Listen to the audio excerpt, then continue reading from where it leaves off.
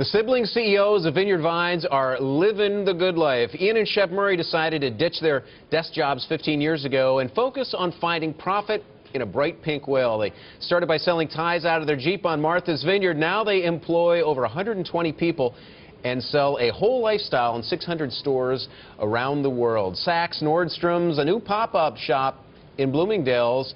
They were even named the official style of the Kentucky Derby. How do they do it? Well, here they are in studio, Ian and Shep Murray. Guys, it's great having you here. So many people love your products. So many people in this newsroom love your products. What inspired you to trade in a tie only so that you could make a tie and now have to come on Bloomberg and put ties back on? You know, I think what we really wanted to do was do something we loved and something that we felt passionate about. So we had this idea to make neckties to bring the good life to work with people. And since then, instead of just wearing neckties, we told people, you know, listen, we can make stuff to live the good life. And our company line, our way of life is every day should feel this good.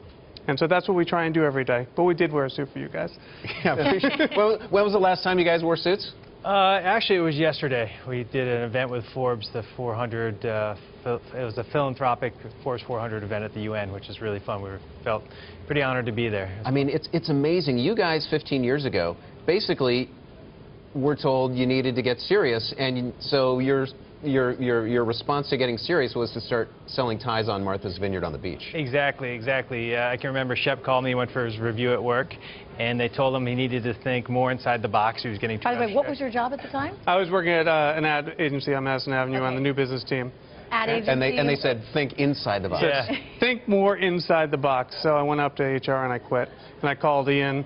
And 5 minutes later, he called me, and I quit my job too. I was working for a little PR firm on Madison. Wow. And we rode the bar car home. We were living at home with our parents. We signed up for all the credit cards we could while we had an income, took cash advance checks out against it. So did you know you were going to start the business? Yeah, I mean, we sort of decided in it. January that we were going to start, and we ended up quitting in June. So about 6 months later, we got some prototypes.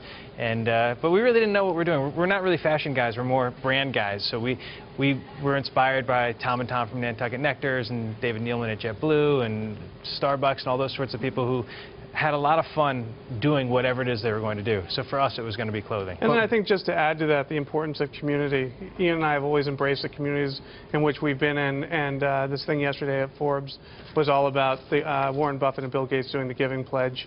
And we've always been, you know, huge in giving back to the communities that have helped us grow. So. And, you know, I remember just a couple of weeks ago when I saw you guys for the first time in many years at an event, and you said the first thing you were going to do was go back to your office that morning and figure out how you could help people in Oklahoma. How much of giving back is wired into the theory of Vineyard Vines? I think, like Shep said, it's a lot about community, and for us, it's always been we wouldn't be where we are doing what we're doing if it wasn't for people supporting us. So it's been important to us to keep everyone together. As we open our retail stores and we roll them out, it's important that our locations are always, let's meet at Vineyard Vines. We like to be in a corner, you know, in a high traffic place where there's something for everybody. So this idea of giving back to the people who've helped us build our business has been important. And what is hot? You guys started in ties. You've got flip-flops. You've got, I mean, you name it, you've got it. We make clothing for men, women, and kids. But I mean, our bathing suits, our ties, our woven shirts. We have the shirt called the Shep shirt, which was modeled modeled after a shirt that we bought, you know, 35 years ago on a trip in Switzerland, and it's just been awesome. But the real thing is that people really like our story. And you know, I think we're here to say that the American dream is still alive and well.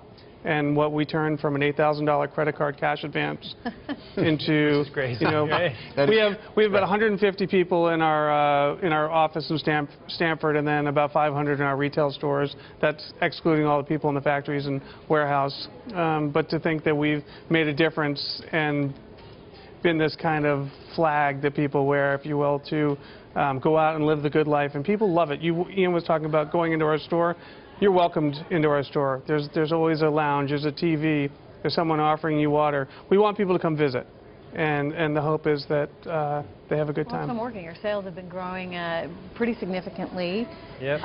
You're expecting 40% growth this year. Where's that growth coming from? Well, new retail outlets? I think what's happened is, since we started, we've always been a direct business. We've always had a website and a catalog business, even 15 years ago, before a lot of people did that. We've got wholesale business, like we said, partners like Bloomingdale's and the Nordstrom and the Saks of the world.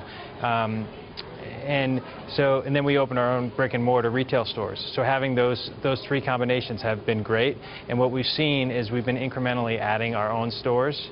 And so that's brought a lot of, it's helped our sales, but it's also increased our visibility as we open more markets. And we're finding those customers are shopping with us directly and also going into their local stores as well. How many new stores are you adding this year? We'll add about 8 this year, and we'll add a bunch next year. All throughout the country? All throughout the country. And I think it's important that Ian and I have this mission to be always better, not necessarily bigger. And we've been able to grow this thing organically without taking on any partners. And I think that it's helped our team. Oh, really? Did you say that not a lot of debt, right? We have no debt, no partners. No debt at all, which is amazing in this very low interest rate environment. Yeah. You were the guys that took out all the debt to start the business in the first place, but no debt now? We're actually just, we work with the bank with a revolving line, but actually signing a new bank deal today or tomorrow, I guess, which we'll announce for working today. inventory, presumably. Exactly. Not longer-term debt. Exactly. Before we let you go, yep. There's a new reality show that's actually taping in Martha's Vineyard right now. Right. And it's, kind of going to be like one of these MTV, The Hills, following these rich kids all around. Are you worried at all if that's going to affect or damage the brand? Well, so they approached us about doing some stuff with them, and I think they may film a scene or two in one of our stores, but we sort of, welcome them to keep your distance? to do what they're going to do. I think, though, generally it's been well received. I think there's a little controversy early on, but I think it's been a lot about nothing. I think it's probably ended up being a nice show, hopefully, and not disruptive. We wish them all the best. And it sounds like it's going to be great. And we have a brand new store in Edgartown, which is where it all started, which opened a couple weeks ago, and it's been doing great. So we're really, really happy about that. Yeah, exciting stuff. Ian and Shep Murray, what a pleasure to have you guys on. So many people wear your stuff. Really cool story. Thank you. Awesome. All right. Awesome. Great to see you, Adam. Great stuff.